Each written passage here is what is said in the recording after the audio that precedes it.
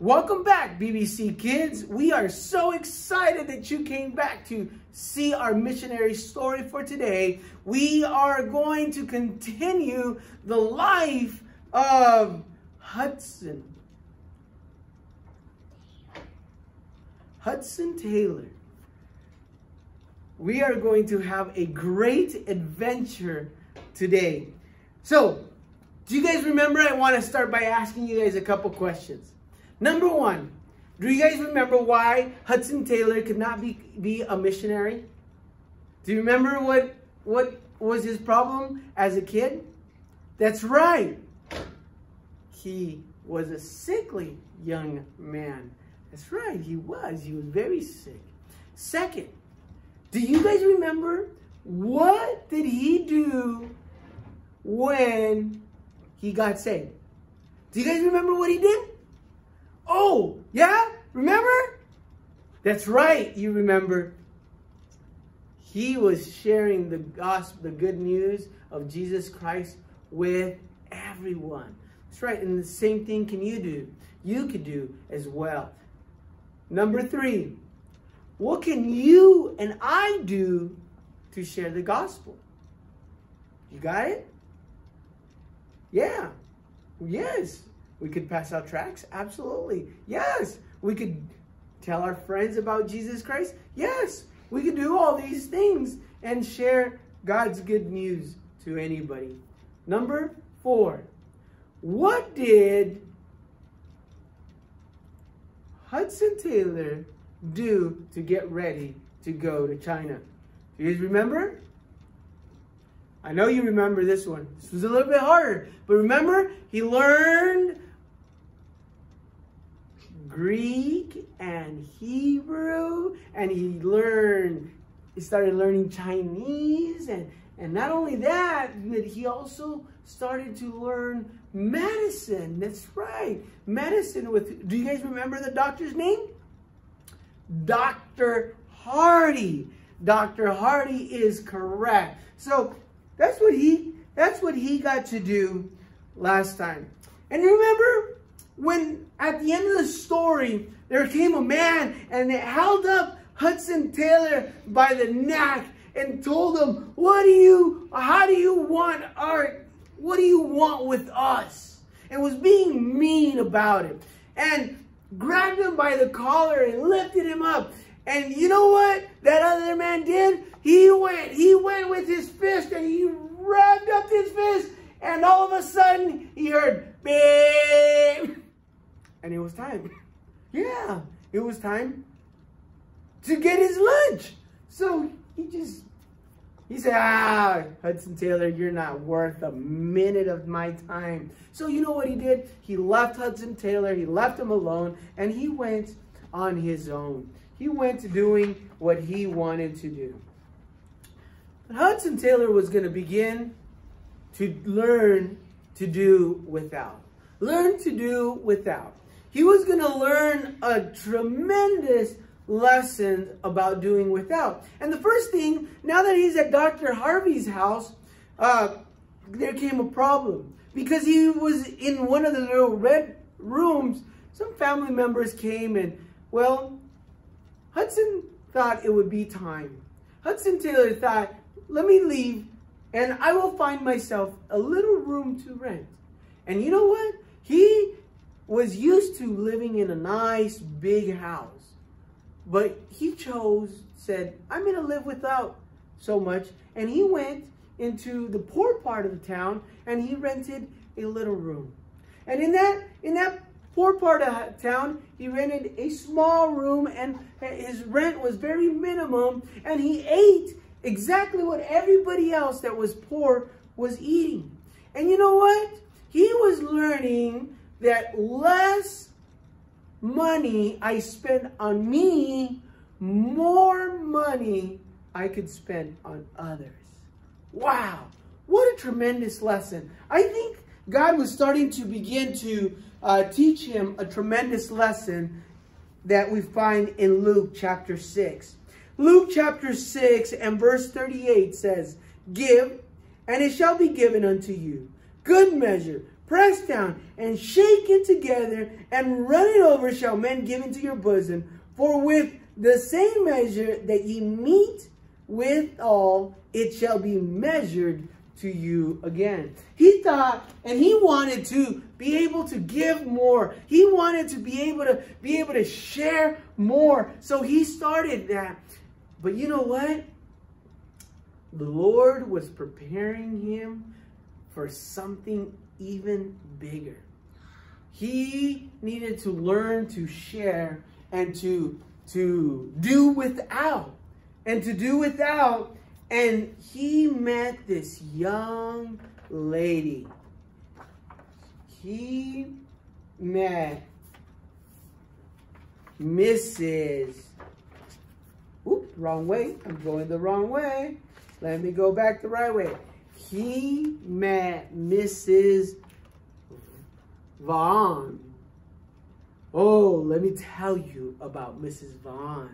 Miss Vaughn was a beautiful young lady, and she could play the piano, and oh, she had a beautiful voice, and she sung so beautiful. And well, Hudson Taylor just fell in love with this young lady, and he wanted to marry her. He said, you know what? It's time. It's time for me to marry this young lady.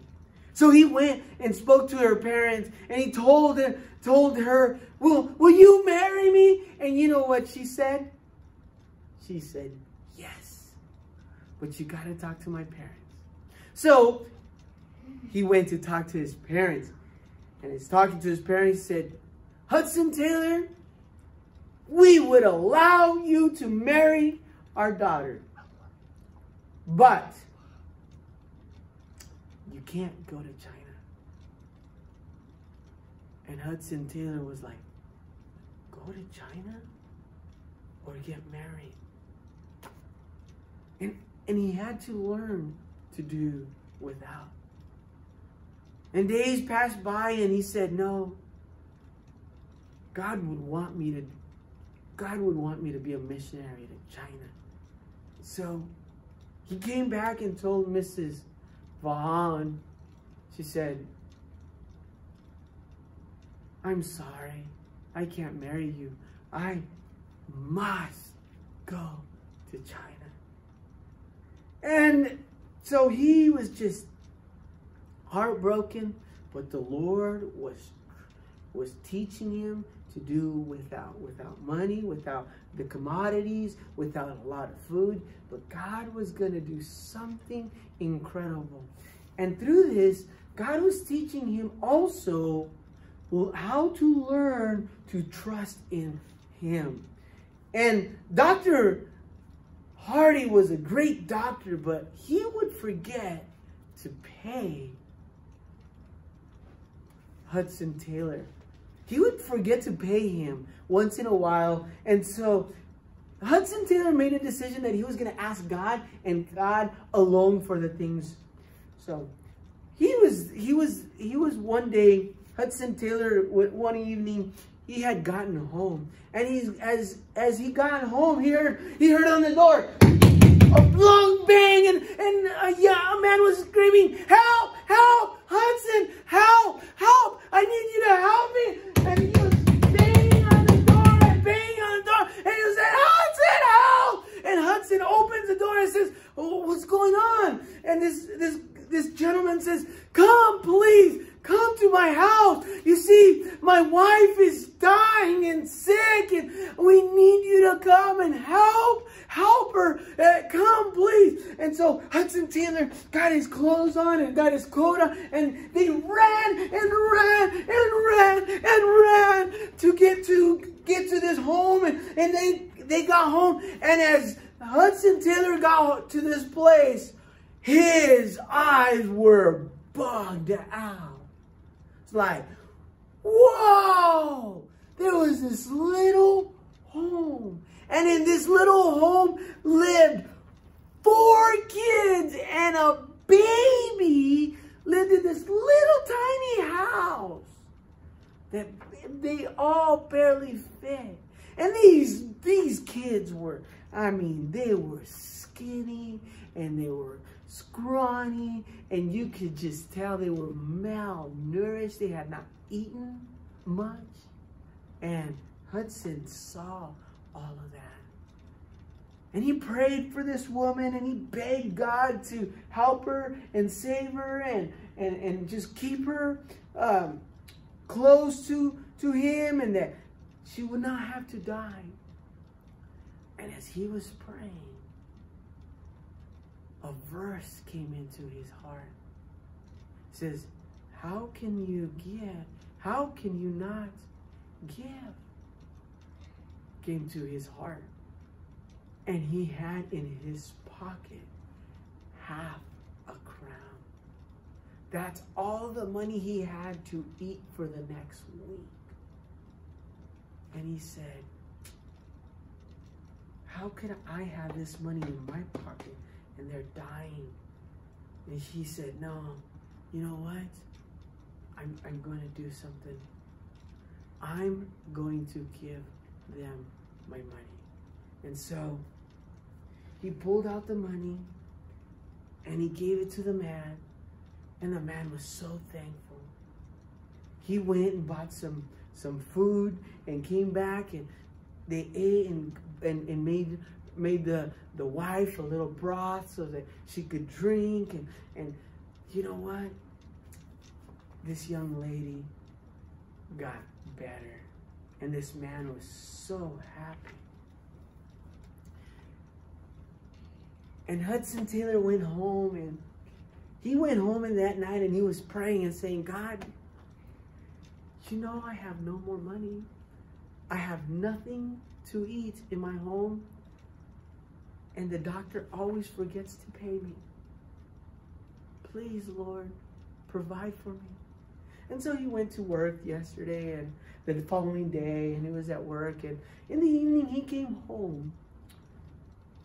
And the place that he lived said, hey, you got mail.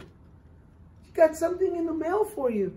And he grabbed it and he looked at it and he put it to the side. And he went to his room and he said, Lord, I really need you to help me get some food. And I'm hungry. And please help me. Well, guess what was inside the envelope? You won't believe what was inside the envelope. I know it. I know it that you're not going to believe this. But you know what was inside the envelope?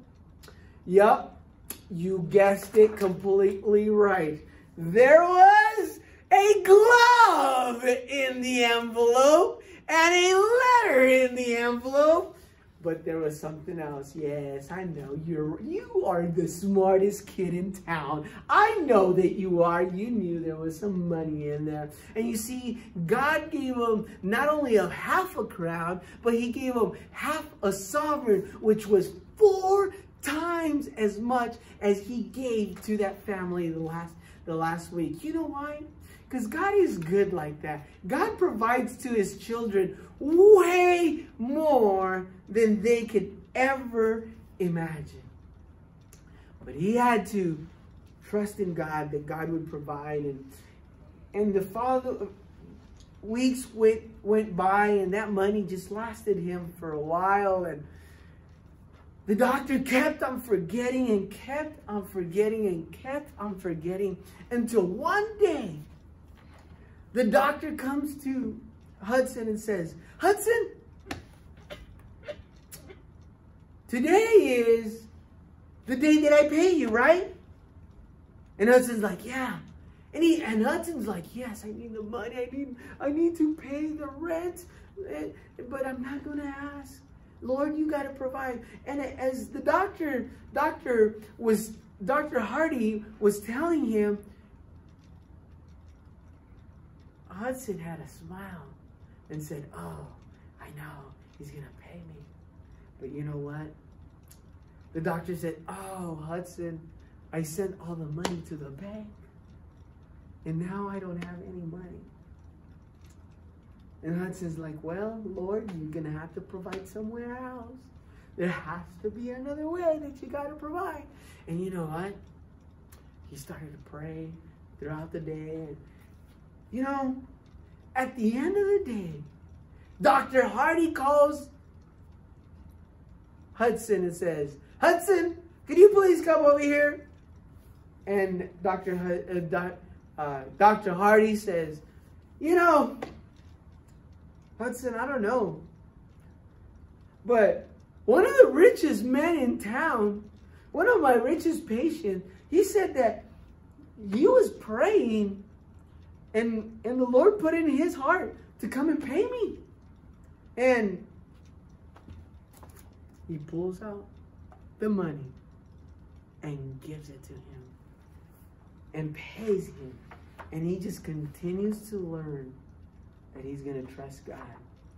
And God was just working and working in his life. And it came to a point that he wasn't learning anything more from Dr. Harvey. So he decided that he needed to go to college. So he went to college in London. And there in London, he would be helping and he would be doing all these great things for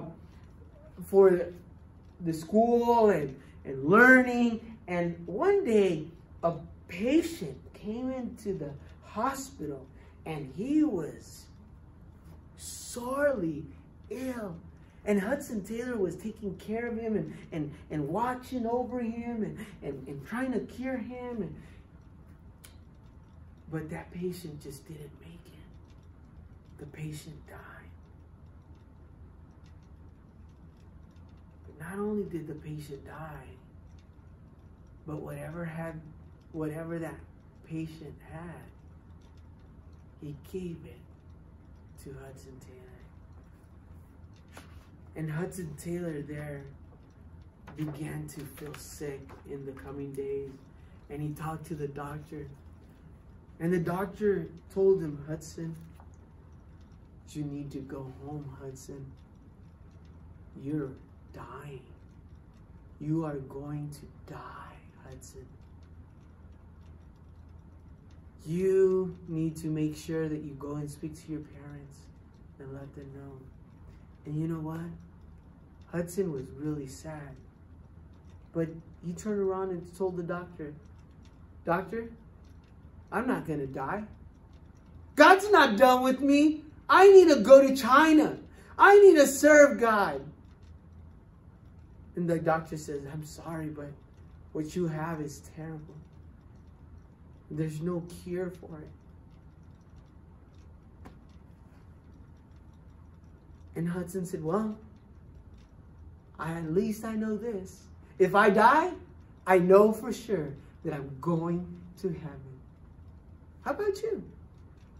Do you know where you're going to spend eternity? The Bible says that we can know for sure that if we die today, we could be going to heaven. So, Hudson Taylor went to his room to see what he was doing. And there in his room, he just kept on, he got a huge amount of fever and was getting sick. Oh, young people, I know we are living in days that are difficult. And I know that we're living in days where coronavirus is a reality around us. But I also know this. I know this, that God is greater than any coronavirus. I also know this. If it is that we get it, I know this. God is good to allow us to go through it, and not only go through it, but survive. But if we don't, I know this. I know that we could spend eternity in heaven. So you know what happened to Hudson Taylor? You know what happened after he got this disease that he got really, really sick from? You're right. He did. Well, you're going to have to come back next week. Oh, no, just kidding. No, he got better. He got better from that. And after he got better, then, you know what happened after he got better? He started seeing that it was time. It was time for him to go to China. So he got himself ready. He got all of his books and he got the stuff that he thinks he needed. And he went to the Missionary Society. And in the Missionary Society, he had prepared himself. And he went over and talked to the director. And the director that day was writing a letter to Hudson Taylor to let him know that it was time. As he was writing that letter, Hudson Taylor comes in and says, "It's time." And the director says, "Yes, it's time." And you know what?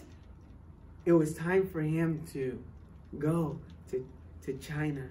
And in China, yes, in China, he learned he had to get to China, and he had to get to China quickly. So he went to the docks and said, "I need to get to China. I need to go to China. I need to become a missionary in China." And you know what? He's like, "Okay, let's do this. Let's go." And as he was going to China and he was on his way, he got onto the ship and he left England the 21st of September. I'm sorry. At the age of 21, he left England. September 19, 1853. And he sailed to England, to China. As he was sailing to China, he came across a big problem. He came across a huge problem. He went on this boat, and the first week he was in this boat, there was a huge storm and waves were crashing in, and the boat was just rocking back and forth, and the men on the ship were just thinking that they would be okay. And they were. They got better. And things got better on this ship. But you know what?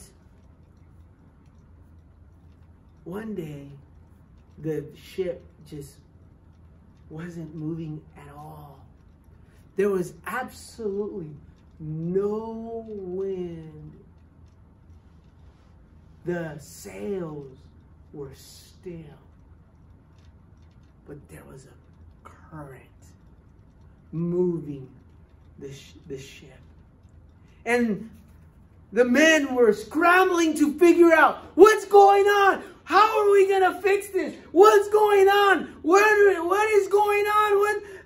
And they were just scrambling. And the captain of the ship said, "Okay, don't panic. Don't panic. Everything will be okay. We will be okay."